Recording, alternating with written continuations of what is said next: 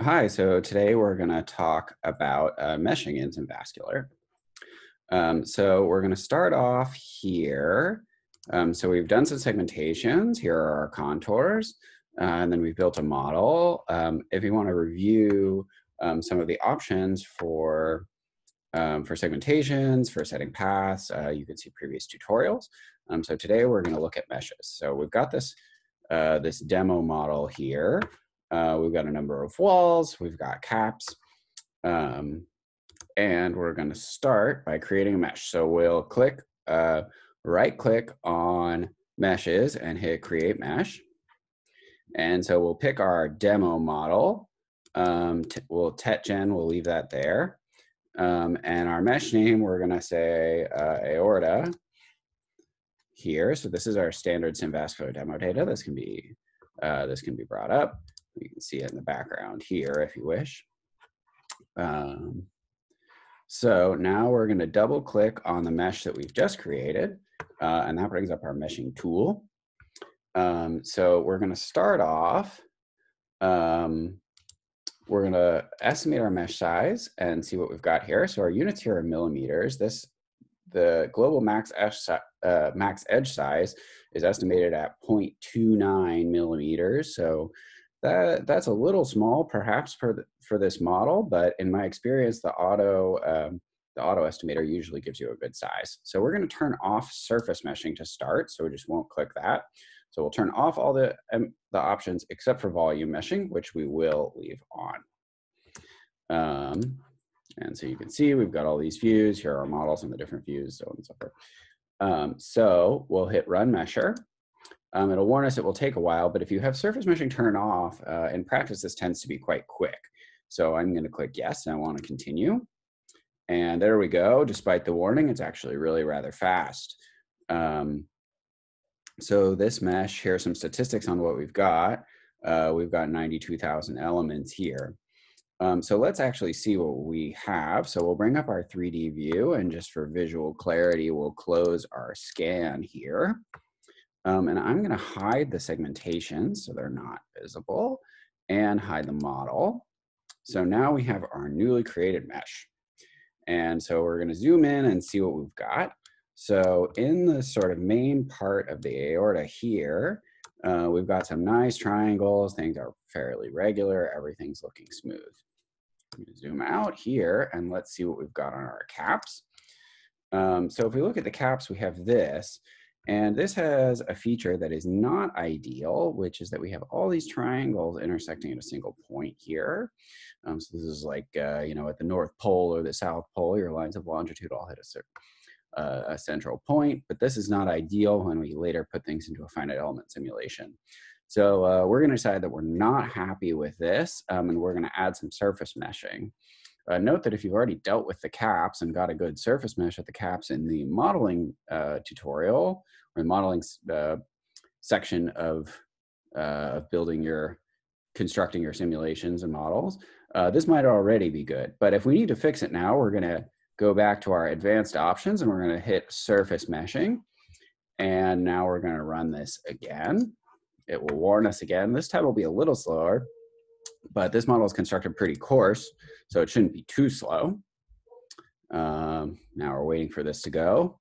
Well, I wasn't lying. There we go. Okay, so now it's remeshed things. And because I've set the edge size has turned out to actually be pretty coarse here, but we still have nice regular looking, almost equilateral triangles at the edges here. So this is all you need to do for the most basic meshing. And if you wish to just move on with your models from then you can proceed to the next steps. If we want to change things, for example, if we think that this is too coarse, so if you expect a lot of flow features at the inlets and outlets, here we've only got about half a dozen or so triangles across this phase. That might not be enough, so let's try turning it up.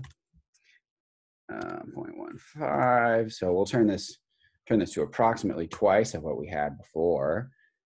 So this is just going to give us a finer mesh, and we'll rerun both. Do you want to continue? Yes. All right, and hopefully this won't take too long.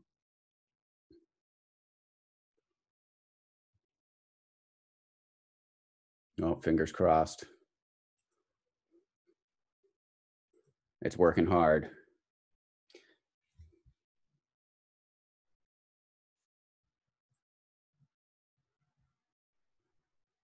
All right, here we go. So if you notice, our total number of elements has gone up by a lot. Now we have 500,000 here. We've got a finer mesh on the triangles. So now we're going to look at exporting the mesh. So if we go over here, it's always a good idea to save your work. So we'll do that now. So if we go over here and right click on the mesh that we've just created, we'll go down the menu here and click Export Mesh Complete. And here, in terms of files, I've got my SimVascular project here, which always has the folders, images, meshes, models, so on and so forth. So I'm going to export to our meshes folder. And so now I'm going to close SimVascular and see what we've got. So here's our meshes folder. And if you notice, it's 1131. We've got this set of meshes here. It's called Aorta Mesh Complete. And so just to check what we've got here, let's open this in ParaView so we can drag and drop. And we'll notice a couple things. The first is that aorta.vtp is much smaller. It's 825 kilobytes. Aorta.vtu is much larger. So aorta.vtp is going to be our surface mesh. So that's the outside of the domain. And aorta.vtu is the entire volumetric mesh. So let's put it in ParaView and see what we've got. So we'll open the eye here and click apply. And we're gonna just make it a solid color. So here's our mesh. It looks the same, great. If we wanna see the triangles, we can change the surface with edges. A later tutorial or ParaView tutorials will cover visualization in more detail.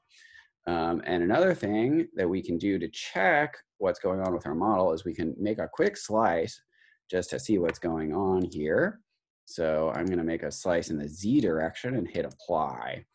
So if you zoom in on your slice here, you'll see that you've got a small circle, so indicating that you've got a surface mesh. And then we'll do the same thing with our volumetric mesh here. So aorta.vtu, here's your whole thing. We're going to hide our slice. We'll reset our view here. We'll make that a solid color again. Hit apply. Similarly, we're going to slice it. And now we get a solid disk, indicating that we in fact have a volumetric mesh. If you look in the directory, we've got an exterior. We've got the exterior, we've got the volumetric mesh, we've got walls combined. That's all your walls together.